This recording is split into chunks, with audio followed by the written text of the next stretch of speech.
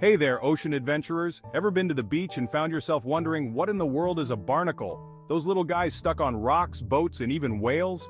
Well, today, we're diving deep into the world of these crusty critters. So buckle up because it's about to get a little sticky and a whole lot fascinating. First things first, barnacles are not just any ordinary sea creatures, they're part of the crustacean family. That's right. They're actually related to crabs, lobsters, and shrimp. So next time you're cracking open a crab, remember, you could be eating one of barnacles' distant cousins. But unlike their more mobile relatives, barnacles prefer the stay-at-home lifestyle. Once a barnacle finds a spot it likes, whether it's a rock, a ship's hull, or even a sea turtle's shell, it attaches itself with a super strong glue. And when I say super strong, I mean it. This glue is so tough that scientists are studying it to develop new adhesives. So how do these guys live their lives once they're stuck? Well, believe it or not, barnacles have a pretty unique way of eating. They use their feathery legs, yes, legs, to sweep food particles like plankton from the water straight into their mouths. It's like having a built-in fishing net. Imagine you're a barnacle stuck on a rock, legs outstretched, just chilling and catching food all day. Not a bad life, right?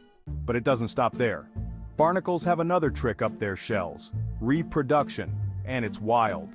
Get this, barnacles are hermaphrodites, meaning they have both male and female reproductive organs. But here's the kicker: they have one of the longest penises relative to their body size in the animal kingdom. This helps them reach out to nearby barnacles to exchange genetic material without ever leaving their spot. Talk about long-distance relationships.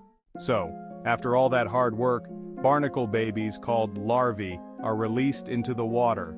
They float around as tiny, free-swimming creatures until they find the perfect spot to settle down and, you guessed it, stick themselves for the rest of their lives.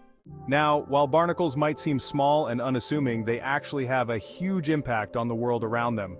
For one, they're a key part of the ocean food chain, serving as a tasty treat for fish, birds, and even some whales. But there's also a downside. Barnacles love to hitch a ride on ships, and when they do, they create drag, slowing the ship down and making it burn more fuel. This phenomenon, called fouling, costs the shipping industry billions of dollars every year. Yikes. So the next time you're at the beach and you spot some barnacles, take a moment to appreciate these fascinating little creatures. They might be small, but they sure know how to make a big impact, whether it's sticking to rocks, feeding with their legs, or even causing headaches for sailors. Thanks for hanging out with me today. If you enjoyed learning about barnacles and want to explore more cool ocean creatures, make sure to hit that like button, subscribe, and drop a comment below.